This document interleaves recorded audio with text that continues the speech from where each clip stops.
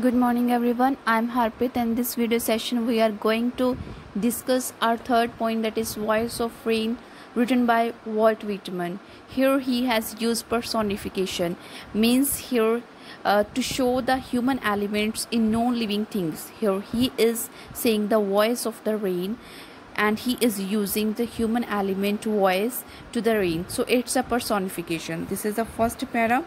And who art thou, said I to the soft falling shower, which, strange to tell, give me an answer as here translated. So here the poet is saying he's describing here a mystical experience. Once there was a soft shower of rain. The poet asked the shower who he was, and he was wonderstruck when the shower started giving an answer. The shower gave the answer in his own language. The poet translates it for us. He calls it the voice of rain. So the rain said, I am the poem of earth, said the voice of rain. The rain said that it was the poem of the earth.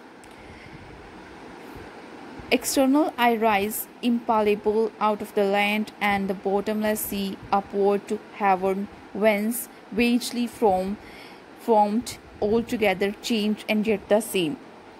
Here it said that it keeps rising eternally out of the land and the bottomless sea. No one can feel or touch it when it's rising. It's impalpable. It goes up towards heaven, that is the sky, and there it takes a vague, unclear form which is quite different from the form in which it rises. But it remains the same in its nature or composition. It changes only in its form, not in its essence.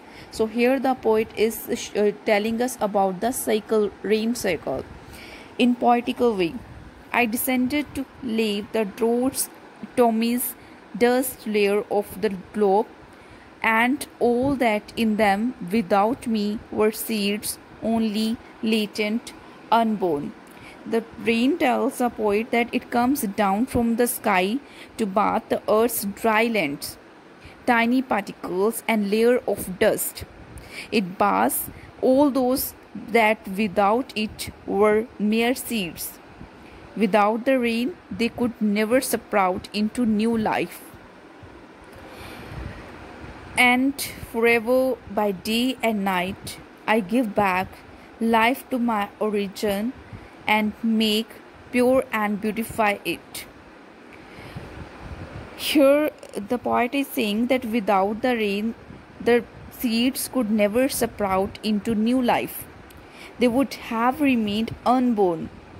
The rain says that it keeps giving back life forever to earth from which it's born. It keeps making the earth pure and beautiful. Here the poet is describing, he is giving an imaginative description of his encounter with rain. He compares the rain to a song. A song rises from the heart of the poet. For song, issuing from its birthplace after fulfillment, wandering, racked or unracked, duly with love returns.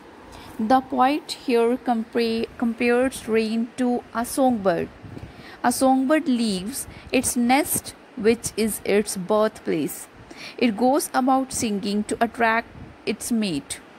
Then, after wandering and the fulfillment of its love, it comes back to its nest. It doesn't matter whether anyone has paid attention to its song or not. It comes back satisfied to its nest. Similarly, the rain comes back to its birthplace, satisfied and happy. These lines can be explained in different way also. The poet compares the rain to a song. A song rises from the heart of a poet. The poet sings his songs and showers its rains on the earth. It doesn't matter to him whether anybody hears his song or not. After the poet has sung his song, it settles back into his heart, which is its birthplace. The song keeps rising again and again and keeps the poet's heart pure and happy. So it's a poem that the poet here the poet has used personification, and this is all about our poem. Thank you. Have a nice day.